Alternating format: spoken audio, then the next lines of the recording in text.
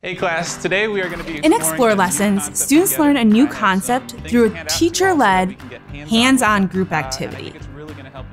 The goal of Explore lessons is for students to develop a shared mental model of a new programming concept. A mental model is a representation of how something works. Frequently, mental models will build over time throughout the course.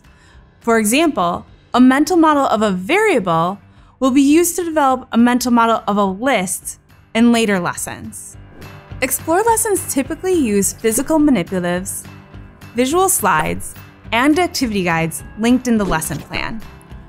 To prepare for the lesson, first, take a look at the lesson plan and the slides provided. Some teachers find it helpful to print out the lesson plan and use it as a reference while teaching the lesson itself. Before you teach the lesson, it can be helpful for you to use the manipulatives to act out the prompts from the lesson. Explore lessons start with a short prompt or activity to grab students' interest and activate their prior knowledge. From there, you will introduce the new concept using manipulatives or an activity guide. Often the activity alternates between the teacher giving short explanations and students completing the tasks using manipulatives. These tasks are collaborative. As students are working, circulate the room to listen to conversations and see if you identify any misconceptions. Hey, all right, I'm noticing you have two stickies in the same baggie.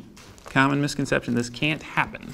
Baggie can only hold one sticky. So what I want you two to do as partners is look up there, try to figure out what line of code you think that happened on, but you only want one sticky in the baggie.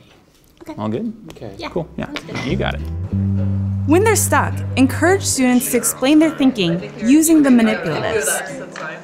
All right, class, great job today. I have some vocabulary, so why don't we go and add these to our journals? Explore lessons typically end with students adding new vocabulary or concepts to their journals. Sometimes code may be referenced in an Explore lesson, but students don't need to know how to use it on their own yet. The two most important parts of an Explore lesson are to build a shared mental model and to introduce key vocabulary. Awesome. You and your students will refer back to this mental model in the upcoming Investigate, Practice, and Make lessons.